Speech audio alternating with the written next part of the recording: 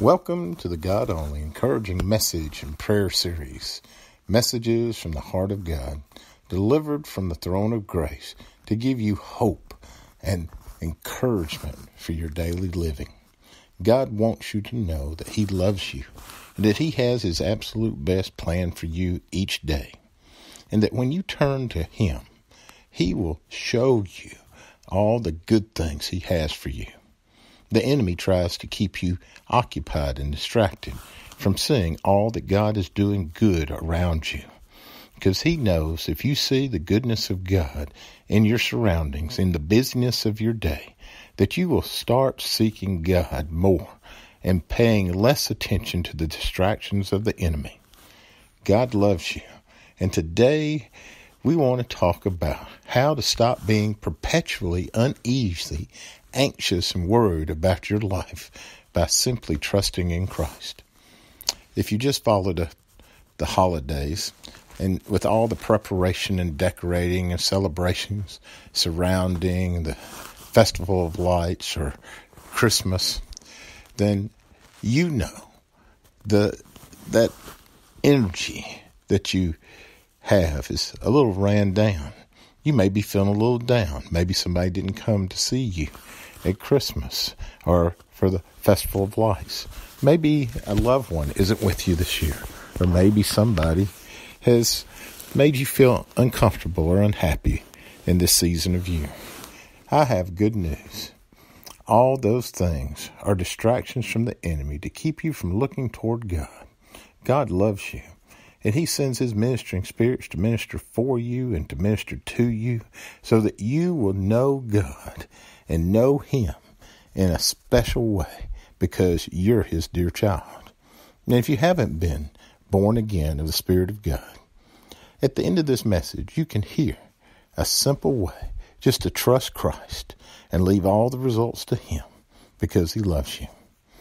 And you'll find that when you trust Christ, that He makes all things work together for your absolute good because you love Him who loved you first.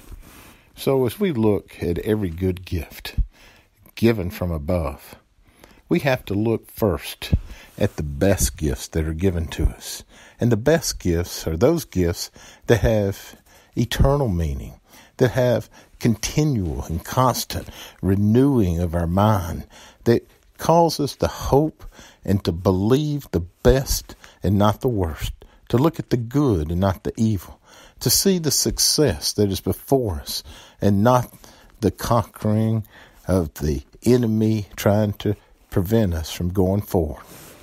I know that many days you can sit there and it's like you turn and your shadow is on the ground and it covers it for a little bit and then it doesn't cover it. It's almost like an ellipse that covers the ground by your body being the shadow, and it turns dark. But one thing you have to remember is that the sun is shining on your body, even though it looks dark where you're looking. Where you're looking is not where the sun is. The sun is on you, and it's radiating through you and in you, and it casts a shadow because you are its very person that casts the light of God. In front of you is light, and behind you is a shadow of where you've been. Close the chapters in your life that are behind you and look to the light of the chapters before you. Put away those old chapters that you keep bringing up and the enemy keeps bringing up before you. Those things that distract you and keep you from living your very best before God. It's not the things that God wants you to focus on, but it's the things that you're focusing on. And He tells you, let those distractions go. Just put them away. Many times I see people in this time of season getting ready for a new year, and they don't know what God's going to do. They make plans, they hope things, but they don't know what God's going to do. And they're just trusting that God somehow will help them make it through. But I'm telling you that when you focus on Christ being the central focus of your life, then you're going to see something good happen for you. You're going to see that the God who spoke in the beginning his word, who now speaks to you his word through his Spirit, actively and operatively working in you. He says to you that just as it was in the beginning before all time, that Christ was the Word, and the Word was with God, and the Word was God himself. The Word of God lives in you now. Your body is the temple of the living God. His Word, Jesus Christ himself, dwells in you. And because Christ is present with you, you know that God is present with you. And because God's very own Spirit is present with you, you know that God is with you. God has given you his life and given you his light so that you will shine before men. God never planned for you to live in this fallen world by yourself. He knows it's impossible, that you need God in every situation and circumstance. I know there's people that I've spoken to and people that speak and ask, why do I need God? Well, have you looked at your life? Those things that aren't doing well and those things that are doing well. If you have things that are going well, it can change in an instant. But the opposite's true. If you have things that aren't going well, they can change in an instant. God is in control of all things at all times, and nothing is too difficult for him. He's the one that fills you because you're in Christ with the greatest gift imaginable, his divine presence, Christ in you, the hope of glory. God has made you alive together in fellowship and in union with Christ, and then he filled you with the richest measure of his divine presence, who liberally supplies your necessities, which is your true advantage in Christ.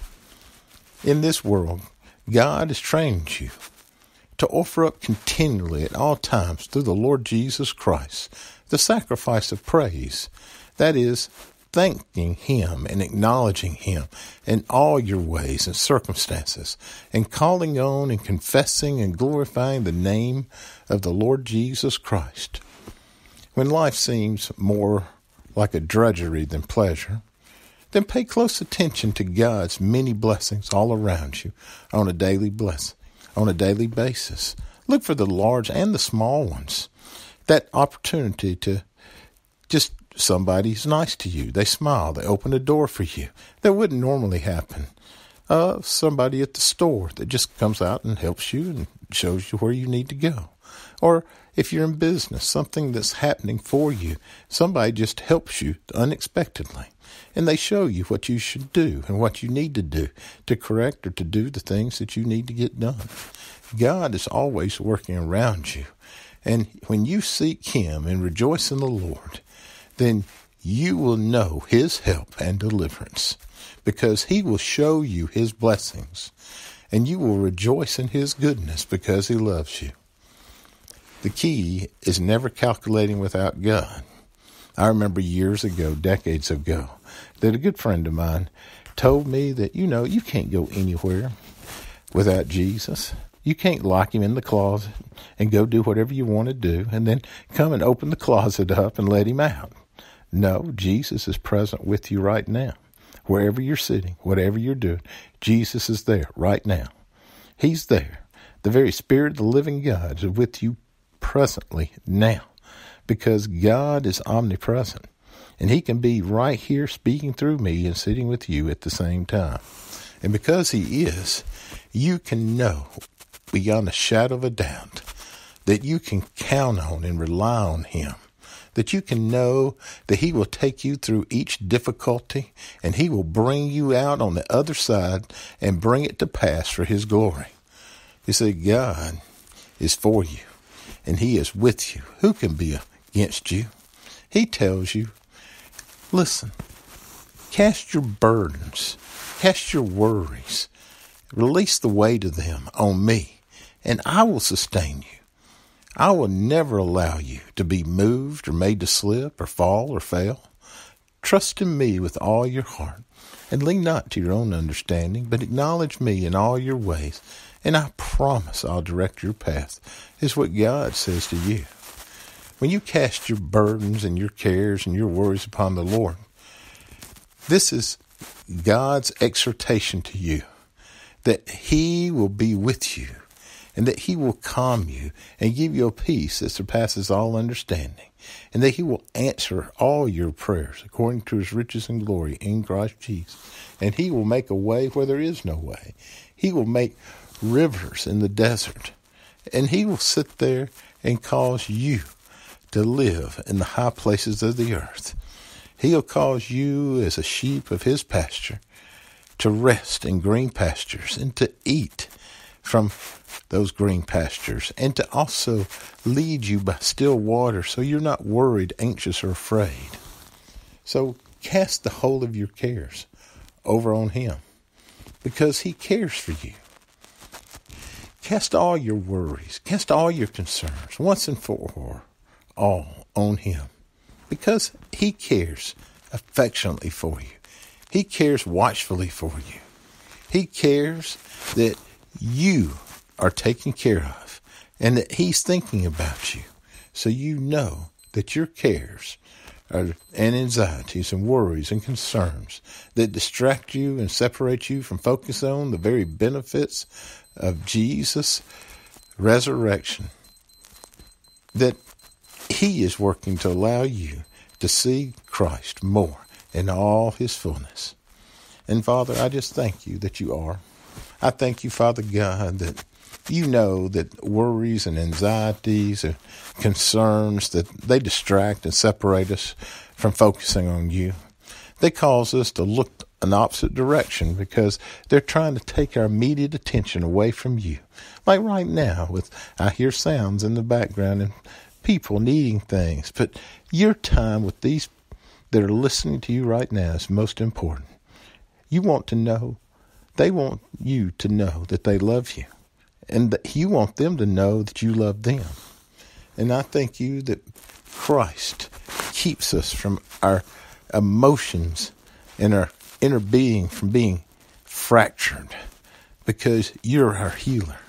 You heal our hurts and you heal our pains. You heal us mentally and physically and emotionally. And we just thank you for that. We thank you that you are sustaining us, Lord Jesus, that you're making your sufficiency available to us so that we have the fullest measure of your divine presence and the richest measure of your blessing upon blessing for us and toward us who believe. And we thank you, Father God, that we just hold up this substance, this sufficiency of strength and nourishment and life that sustains us to you, and ask that you would bless it to the nourishment of our body and bless our time together in Jesus' name. I thank you, Father, that when it comes to you, that you give us a full measure, that you give us your strength and your grace that's easily adapted to the duty and the trial that's before us, that we may honor you and bring glory to you in all that we say and do in Jesus' name. I thank you, Father God, that just as David was assured by you that you will sustain him, that we are assured by you that you are our helper who never leaves us nor forsakes us, but always accomplishes those things that are necessary and important for us to do, things that are different in a world that is not so different from 4,000 years ago. The world is still hurting. The world has hurting people. And I thank you for caring for them, Lord. I thank you for watching over them. And I thank you for leading those members in the world across our paths so that we, just by an example of our behavior and our conduct and our actions, be a messenger of God. And I thank you for filling our hearts and minds with your peace. I thank you for giving us your word to speak, a right word in due season, even when we don't know what to say. That your Holy Spirit gives us the very words to say. And we just thank you for that. Therefore, we don't fret or have any anxiety, Father, about anything, because you care for us. And in every circumstance and in everything, we just offer up our prayers and our petitions, and we make a definite request of you with thanksgiving. And we let you know what our wants are, and then you exchange your desires for our desires. You change your thoughts, exchange your thoughts for our thoughts. And because you do, we know that having the mind of Christ, that we can relax in that tranquil state of soul, just assured of its salvation, and then fearing nothing from you, that we can be content with this earthly lot which you have given us. And we know that your love and your understanding, which transcends all understanding, will guard our hearts and minds in Christ Jesus. We just humble ourselves before you. We bow our head and our knees before the Father of our Lord Jesus Christ, the Father of glory, who is there for us, even when we don't know you there. But you're there, even before we pray, even before we seek you. You're for us, and we just thank you for it in the name of Jesus. I just thank you, Father God, that as we humble ourselves before you, and we cast the whole of our cares, all our anxieties, our worries, and our concerns, once and for all on you, that you care for us affectionately, and that you care about us watchfully. So we just commit our ways to you, Father God. We just roll each care over on you. We trust in you with all our heart and lean not to our own understanding. We're confident that you who began a good work in us will complete it until the day of Jesus Christ. Now I just thank you, Father, for loving us. I thank you for taking care of us, for watching over all that we set our hand to do. I thank you that when we're afflicted and needy, that you are mindful of us, and you are our help and our deliverer, and you do not delay.